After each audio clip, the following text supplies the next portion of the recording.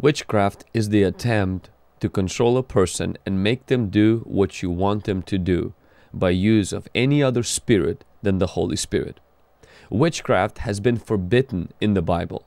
We see this in Leviticus 19, 26, 31, and Leviticus 20, verse 6, Deuteronomy chapter 18, verses 9, 10, 11, 12, 13, and 14. God was very clear that things of witchcraft, divination, soothsaying, familiar spirits, these things were not allowed to be practiced. And people who practiced these things, they were actually stoned to death for doing these things because of so much open door that this creates for the demonic spirits. We have to understand is that witchcraft's favorite target is hunting believers' souls. In Ezekiel chapter 13, verse 18, it says, "And say, thus says the Lord God, woe to the woman who sew magic charms on their sleeves, and made veils for the heads of people of every height to hunt souls. Will you hunt the souls of my people and keep yourselves alive?" So this is what God was asking. And then if we go a little bit further, a few verses down in Ezekiel 13, verse 20, 21, 22, it says, "Thus says the Lord God, behold, I am against your magic charms, by which you hunt souls there like birds. I will tear them from your arms, and let the souls go. And the souls you hunt like birds, I will also tear off your veils and deliver my people out of your hand. And they shall no longer be as prey in your hand. Then you shall know that I am your Lord." I want you to notice how magic, the charms, the witchcraft was hunting the souls of God's people. Now there are people, and I have a whole video about it, who believe that Christians cannot be affected by stuff like that, or Christians cannot have demons and all of that. That's for another day, another video. But we see that witchcraft targets the souls of His people. Now, it cannot target the spirits of God's people, but it seeks to target the souls of our people, to keep people in oppression, to keep people in depression, and to keep people in bondage. Witchcraft is the religion of the fallen humanity. That's what Derek Prince likes to say. In 1 Samuel 15:23, it says the following, "For the rebellion is a sin of witchcraft.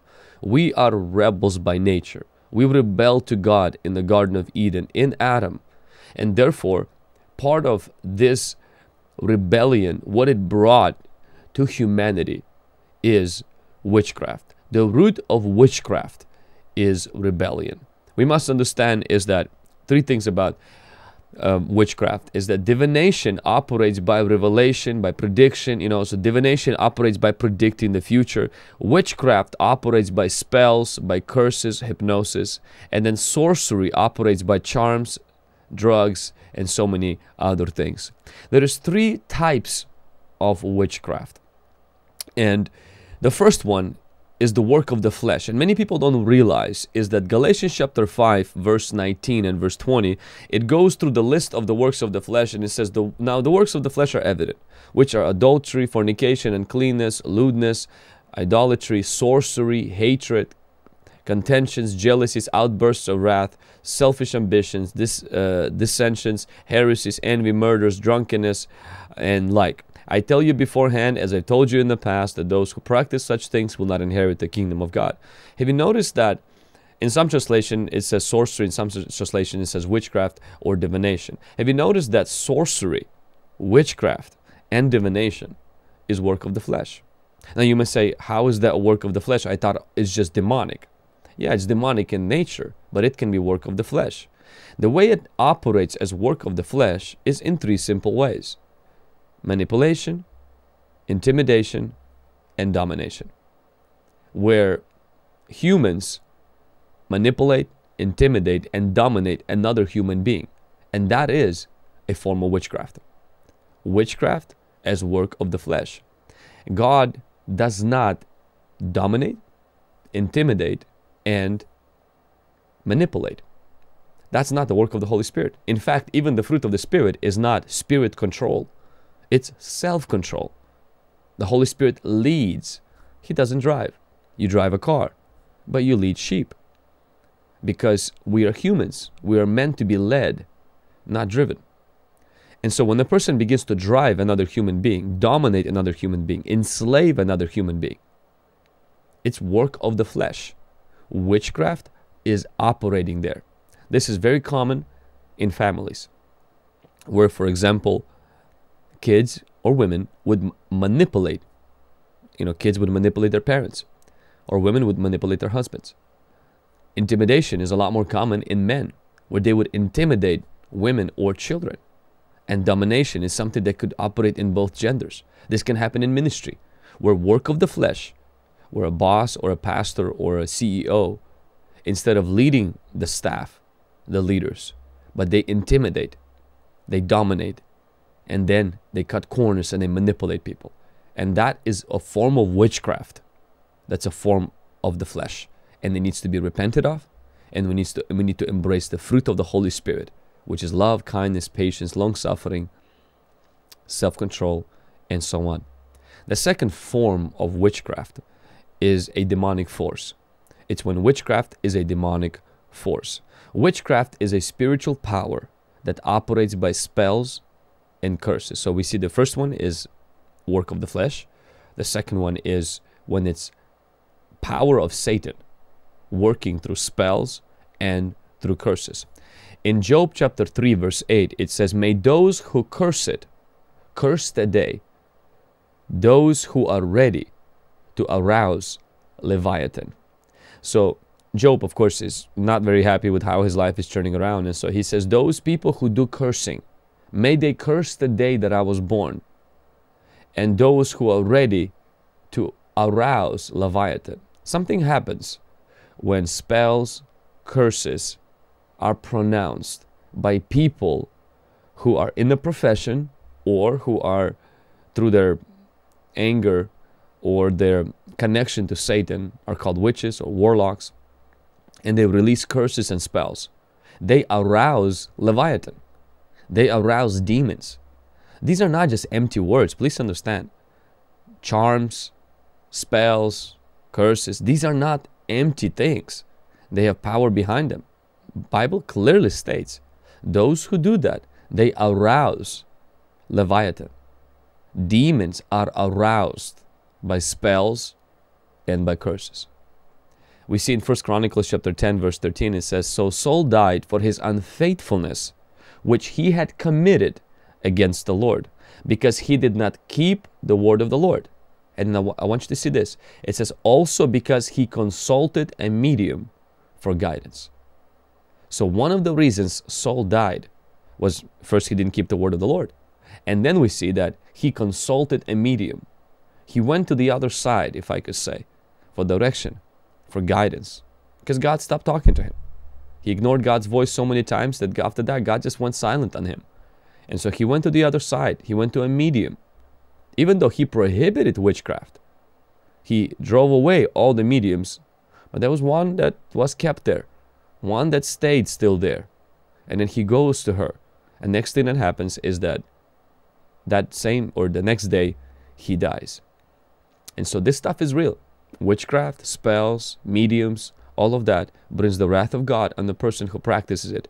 And it withdraws God's protection from the person. And then demons, they begin to torment, because it's in the nature of demons. No matter how much you domesticate them, no matter how much you like them, no matter how much you want them to be nice and good spirits, okay? It's like taking a python in your house, or keeping, a snake. A snake is a snake. It's in the nature of the snake to attack and to kill. And you can't change its nature because you're good or because you want that nature to change. Another way that witchcraft as the demonic force operates is through divination. Divination in Acts chapter 16 verse 16, it says, "Now it happened, as we went to prayer, there was a certain slave girl possessed with the spirit of divination met us, who brought her masters much profit by fortune telling." So in Greek mythology, they believe that Python serpent guarded the oracle of Delphi until Apollo slew it. And then he took on the name of Python.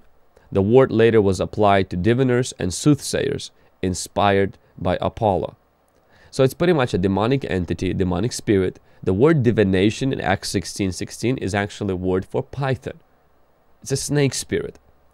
And so this woman had this snake spirit, and through this snake spirit, she was able to fortune telling. She was able to predict certain things. And it's not that she knew the future. It's that she would predict it, and then people who believe in it, demons, would arrange that future like that, thus opening their life to the demonic influence. They would open their life to the demonic control. Now, at first, it seems like, well, what is wrong with that? I mean, she just predicts everybody the future, and she produces profit. You must understand one thing. It's in the nature of Satan to steal, kill, and destroy. He will never betray his nature for anyone. It's just the way he is. So whatever, if he gives you something with the right hand, he will always take it with the left hand. And plus, he seeks worship. He seeks to get us addicted to materialism so that we can turn our face away from God. And that's exactly what was happening here. And Paul cast that demon out. Fortune tellers, going to see and trying to figure out your future, palm readers and all of this stuff. All of that is not only displeasing to God, all of that will bring defeat in your life sooner or later, because it's giving access to Satan. It's drinking poison. You will suffer for it. You will pay a price for it. Satan is not going to let you succeed. He's not the author of success. He doesn't come to give life and more abundantly. He comes to steal, kill, and destroy. It's like having a thief in your house. You will have stuff missing. Things will be broken. And Satan is not just a thief. He's a murderer. He's a killer. He's out to, snakes don't just kind of like make your place uncomfortable. They kill. And one interesting thing about pythons is pythons do not kill by injection. Pythons do not kill by biting. Pythons kill by surrounding its victim and squeezing their breath slowly. I read a story of a python that was located on a story like another level of the house, and two little boys lived on a level below. And python slipped from the cage, went through the window, went into the bed with two boys, and squeezed the life out of them. They didn't even scream. And when they woke up in the morning, python surrounded them, hugged them, of course, killed them. And that's exactly how this spirit works. It squeezes your faith in God. It squeezes the breath of God in your life. And you're like Saul. You start out good, and because you go to the mediums, you go to fortune tellers, you look to horoscopes to see your future, you lose your connection to God. You lose your relationship with God. And then you depart from faith, heeding to deceiving spirits and to the doctrine of demons. The other way that this demonic witchcraft works is through sorcery. And sorcery works through objects, charms, music, and drugs. And so casting spells, potions, enchantments, cursing a person, anything that predicts your future or advises your life, magic practices or spiritism, all of these things are forms of witchcraft through which Satan will enter. And at first he might offer you something just to temporarily hook you in. But my friend, when a fisherman throws a bait for the fisherman is not intending to feed the fish. He's intending to feed himself at the expense of the fish. Any success or truth you find through witchcraft, sorcery, divination, it's all a bait. But the goal behind it is to hook you so that Satan can take you out of the water of God's truth and into his kingdom and gut you out and completely destroy your life. And God will not stop him from doing that, because when you take the bite of that forbidden tree, my friend, you walk away from God's protection. So the first form of witchcraft is the work of the flesh. The second form of witchcraft is demonic force. And the third form of witchcraft is actually something that can operate in the church when we do not trust the gospel. Now, you may say, what? It's actually in the Bible. In Galatians chapter 3, verse 1, it says, "O foolish Galatians, who has bewitched you that you should not obey the truth, before whose eyes Jesus Christ was clearly portrayed among you as crucified?" Only thing I want to learn from you, did you receive the Holy Spirit by the works of the flesh, or by the works of the law, or by the hearing of faith? So Galatians, they moved from the grace to the law. They moved from trusting in Jesus for their salvation to trying to earn their salvation by good works, which is actually another word for religion. Every religion really has one thing in common. And that's why, all the religions are the same. It's man's attempt trying to reach God. But Christianity is different. Christianity is God coming to man. Christianity is about Jesus. It's not about us. It's not about our good works. It's about His finished work on the cross. When the church, when believers begin to move from grace, from the cross, from the blood, from Jesus crucified, risen Savior, that church, that ministry is under a spell. It's a demonic spell. You may say, church can be under a spell? Well, Paul clearly states it can. And demons, Satan, the kingdom of darkness, benefits from Christians living in deception, thinking they can earn their salvation by good works.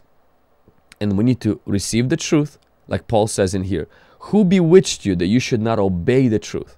We have to trust the truth. Jesus is the truth. What He said is the truth. And look to the cross, the crucified Savior. Not look to our good works, not look to our achievements, not look to our righteousness and holiness as a means to get salvation. Because if we do, we are under a spell. We are under an evil eye. We are bewitched. We're under witchcraft. Spiritual form of witchcraft that can operate in the church. And so I just want you to be educated about it. I also want you to spot, not to allow the works of the flesh in your life, domination, intimidation, manipulation. And I want you to stay away as far as you can from sorcery, divination, witchcraft, charms, spells, horoscopes, fortune telling, sciences and crystal balls and palms reading and all kinds of tarot cards and Ouija boards, handwriting analysis and all kinds of mediums, levitations, communicating with the dead, water witching, psychic powers, hypnosis and self-hypnosis and black magic, white magic, superstition and Christian Science healing and all kinds of demonic things. Even the books about that stuff. Walk away from that. Look to Jesus. Why are you looking to the stars for your future? Stars don't have your future.